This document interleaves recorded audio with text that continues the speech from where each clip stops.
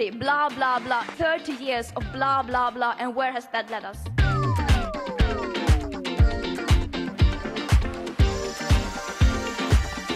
Welcome to tonight's Meaning It.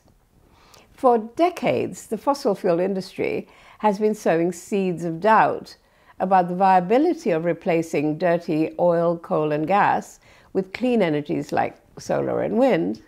But COP26 saw several significant promises heading in the right direction. For example, the US promised to cut its methane emissions by 30% by 2030 compared to 2020 levels. And no, not by masking its cows, but by targeting its methane leaks from oil and gas pipelines and offshore rigs. And several dozen other countries have now also signed up to this pledge. But perhaps the most exciting and immediately impactful promise is an initiative from the Global South, which could bring clean energy to billions of people. And this initiative is what tonight's show focuses on. Its roots go back more than 7 years, and it has landed now, at last, at COP26. Climate change, indeed biodiversity loss, are the biggest challenges that are facing humanity right now. And the reality is the warning lights are flashing bright red. It simply makes me very angry to think that just to protect the profits of some large fossil fuel corporations, we have to impose utter disaster on nation after nation, starting with the poorest nation. In response, the green energy revolution we've all been waiting for is well underway. Clean energy from sun and wind, which of course don't cause climate change, have become decisively cheaper than dirty fossil fuels. And they're available in abundance. In fact, the sun offers us more energy in an hour than we use in an entire year. And there's enough wind to power the globe 10 times over. That has now brought us to this energy transition and the green energy revolution. What is it promising us? It's promising us reliable, low-cost energy in abundance, both distributed and central generated, which allows us to transform economies, and ultimately it is also allowing us to save lives because of the climate change, which will have an unimaginable impact. So renewable energy seems unarguably the way forward. But some people still see a problem. The sun doesn't always shine and the wind doesn't always blow. So is this intermittency its fatal flaw? The problem is that most people are thinking too small scale. Most people are thinking about renewables just within their nation state. We have to think in continental terms. We have to plug everybody into the solar power and often good wind power that you find in deserts. Just imagine that you drew a box in the desert 150 kilometers by 150 kilometers and fill that box with solar power stations. You could produce all the electricity that Europe produces today from all its sources, from all its power stations. From a technical point of view, it's perfectly easy to power the world from renewable energy. What you do is you build long-distance transmission lines using high-voltage direct current lines that can transmit power over thousands of kilometers with very little loss to link us all to the areas where renewable energy is most abundant. So intermittency wouldn't be a problem if we could get our energy from wherever the sun is shining or the wind is blowing. Places far away. But just how far away? We're talking about up to 6,000 kilometers. So that's like from the middle of the Sahara to London or Berlin. Yeah, 6,000 kilometers. So in terms of technology development and practice, actually the global energy interconnection is feasible. It is feasible now. It is feasible now. But the electricity flow needs to be controlled precisely. How can we switch it from wherever it's most abundant and therefore cheapest to wherever it's most needed with split-second precision? and at any given moment of the day or night? The answer is smart grids. And in Professor Zhang's lab, they're developing smart grids that can control these energy flows very precisely. So if you combine long-distance power lines with smart grids and clean energy, you get the global energy interconnection. And if this vision is realized, it'll be able to supply electricity day or night across Asia and Africa and the Middle East, all the way into Europe, the Americas, and the Antipodes. And the electricity grid needs to become a little bit more like another grid that we have all got used to using and all take for granted now, and that's the information internet. In the information internet, anybody from the largest provider of information, Google or Amazon, to the smallest individual blogger, can feed in information into the global network. Anybody can draw information out of the global network wherever they are. And it needs to be the same with energy, that anybody can feed in from their rooftop solar panels or from a giant desert solar power station, and anybody can access the renewable energy that's being fed in the same way. And the information internet crosses borders. It's a global creation that we now all use. And it needs to be the same with energy. We have to think beyond the nation state, share our clean energy resources in order for everyone to have a reliable supply of unlimited, cheap, clean energy. For a flexible, secure energy future, which I see as the cost-effective one and as the sustainable one, then interconnection is just an absolutely central part of that. And it is clear already that the technology and the cost of that interconnection is there, and we should be able to move over to a decarbonised energy system. What is stopping that is those old companies, usually fossil fuel based, sometimes they have a bit of nuclear in there, but they're fundamentally fossil fuel based. They are, without doubt, trying to slow down that change in order that they maintain their market share for as long as possible. It simply makes me very angry to think that just to protect the profits of some large fossil fuel corporations and please some government leaders who are raking in the cash from the fossil fuel industry, or just because other government leaders can't be bothered confronting vested interest to change the energy system, we have to impose utter disaster on nation after nation, starting with the poorest nations. The people who are the first victims of climate change are the poorest because they have no resources to fall back on. So Bangladesh, one of the poorest nations of the world in which we work, is facing utter annihilation from the rising seas combined with floods coming down from the mountains as the ice melts. Why do we have to cause famine, disaster, superstorms, floods, and have whole nations disappear? There's absolutely no need for it. We're just doing it to please certain vested interests. Governments could make this transition without annoying their voters. Most voters would be perfectly happy if the power that comes out of their plug comes from renewable energy rather than fossil fuels. The voters aren't the problem. The problem is lack of leadership. So Nick Dunlop came up with a striking solution: to create a forum where political leaders from around the world could build momentum together for this clean energy transition. And he called it the Climate Parliament. Climate Parliament is a network of politicians, of members of parliament, legislators around the world. In each parliament where we are active, we bring together legislators, and they come from all political parties. This isn't a party political issue. Members of parliament generally are not specialists, they're generalists because they have to deal with all kinds of issues. But what they are specialists at is getting governments to do things. That's what they're the experts at, and that's what we need to do. We don't have a problem with technology. We have all the technologies we need to solve the climate problem tomorrow.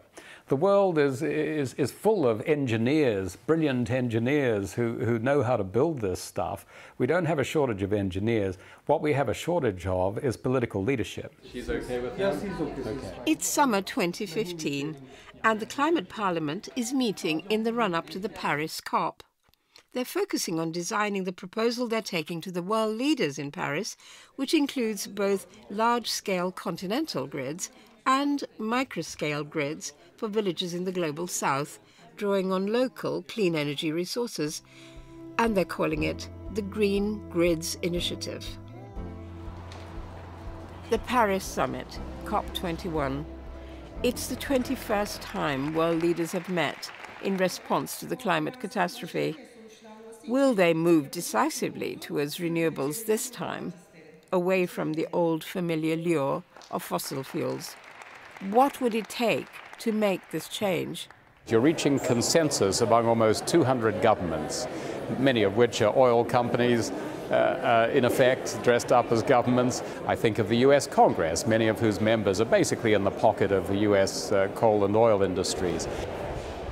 How do we make sure that we hold the feet of governments and then companies to the fire? There are always three elements. I mean, the first is you need leadership.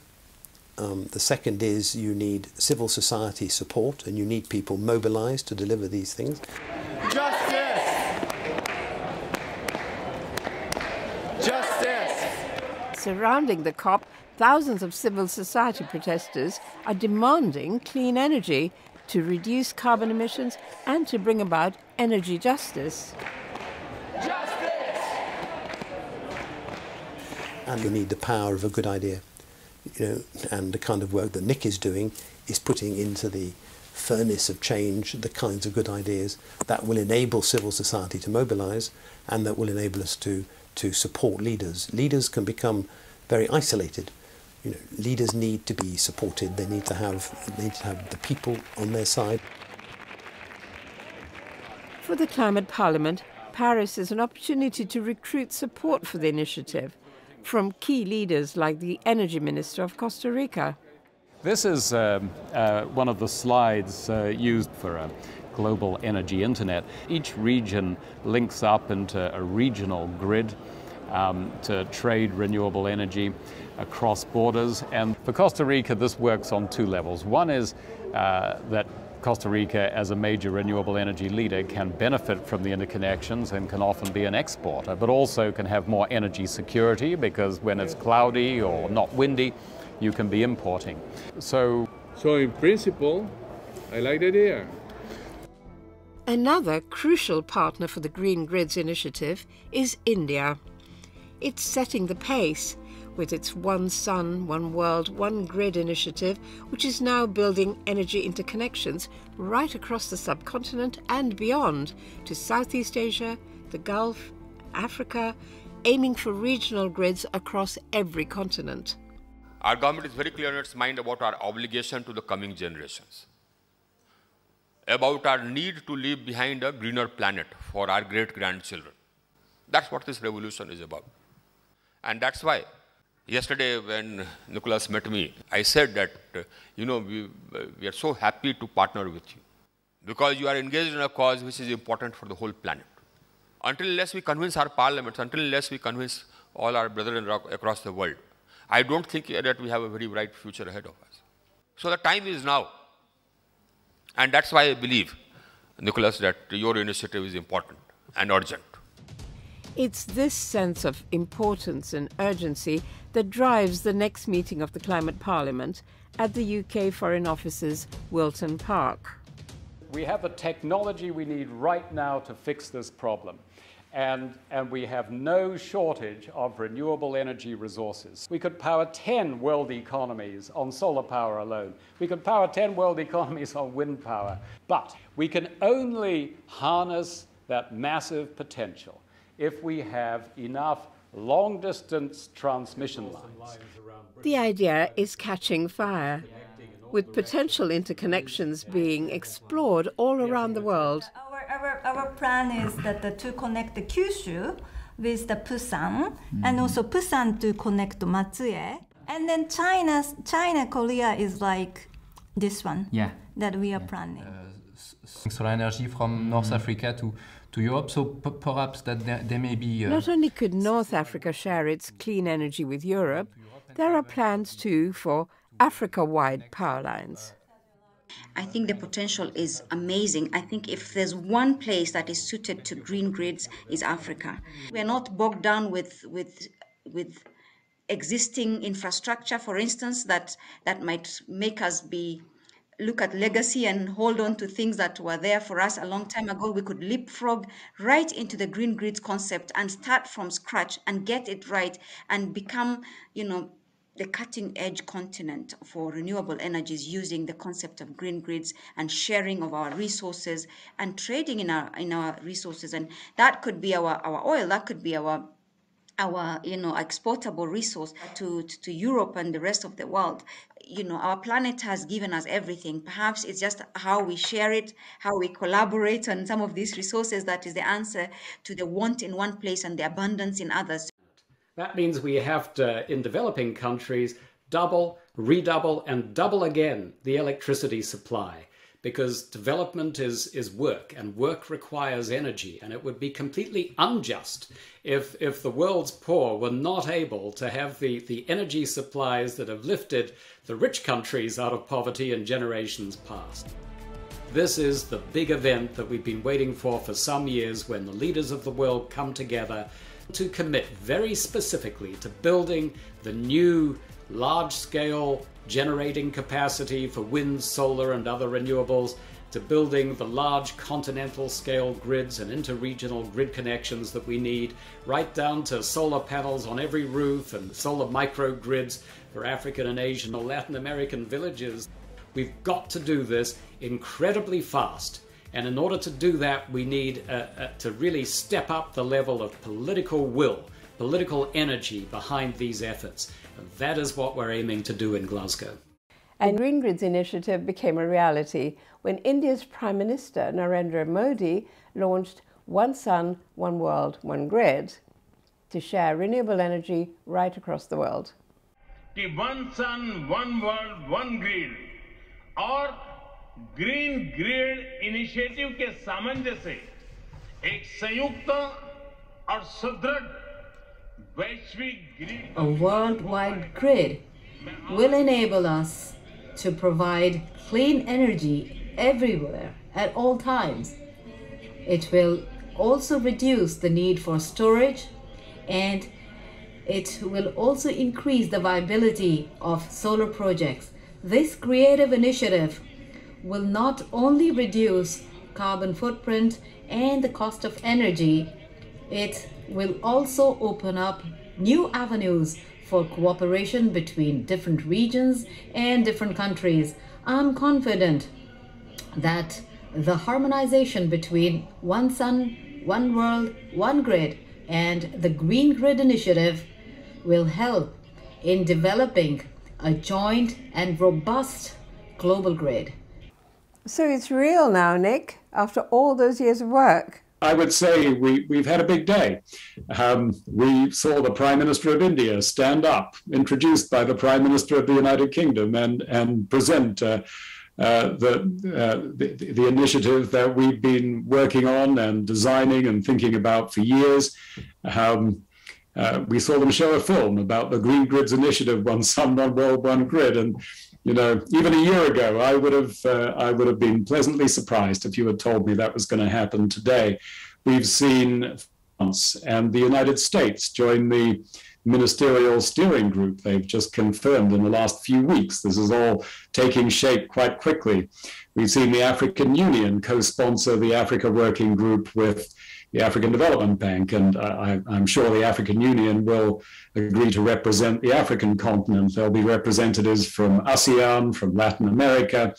Germany and Australia attended the first meeting of the high-level steering group of the initiative, of the government-to-government initiative, which happened a few days ago. Germany has to be an observer until now because they just have a caretaker government while a new coalition is being installed.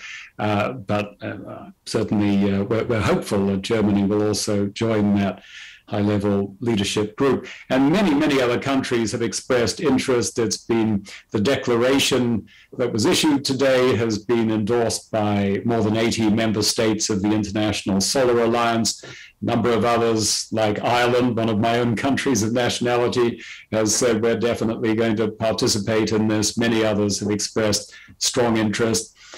Kenya is another one that isn't a member state of the International Solar Alliance. So it's really, we're seeing a bit of a snowball effect. We have a big opportunity to use this as a platform, as a vehicle, to step up the pace in the global energy transition and actually get the new green grid infrastructure and the new solar power stations and the new offshore wind farms that we need to be building on an emergency basis, that we need to be building at a tremendous pace if we're going to save ourselves and future generations from a climate disaster. We have a chance to do that, but it'll only work if we all work on it. This is just the beginning, really, even though the Climate Parliament has put years of work into getting to this point. It's really just the beginning, and we have to now buckle down and keep pushing the governments to work together like never before, to mobilize finance, working with the international agencies, and start building that new clean energy infrastructure in every part of the world at a pace never seen before.